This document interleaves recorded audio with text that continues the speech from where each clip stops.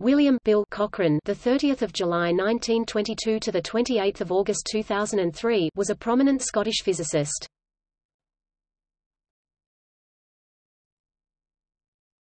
Topic: Biography.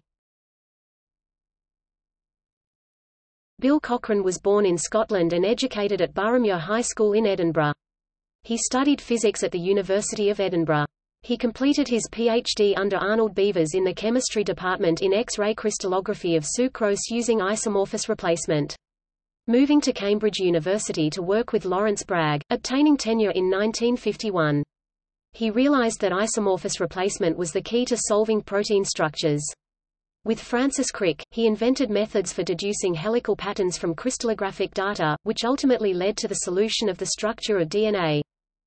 Cochran went on to study neutron diffraction with Bertram Brockhaus and used lattice dynamics and to explain the phenomenon of ferroelectricity in terms of lattice instabilities.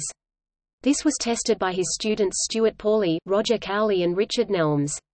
This idea was also advanced around the same time by Philip Anderson, but Cochran, with his unfailing modesty, credits Chandrasekhara Venkata Raman and Nagandagi with the original idea. Cochran's basic idea is that on cooling from a high-temperature state, symmetry breaking can occur. Cochran returned to Edinburgh in 1964 as chair of natural philosophy. In this same year, Peter Higgs introduced the idea of the Higgs boson and Higgs field. Higgs' basic idea is that on cooling from a high-temperature state, symmetry breaking can occur, and it has been claimed that the original insight leading to the Higgs boson was due to Philip Anderson. He became head of department in 1975 and was instrumental in the merger of the natural philosophy and mathematical physics departments. He was vice principal from 1984 to 1987.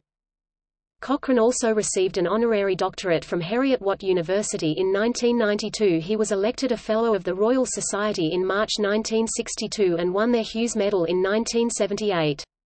He won the Howard N. Potts Medal of the Franklin Institute in 1984. Cochran succumbed to motor neurone disease in 2003.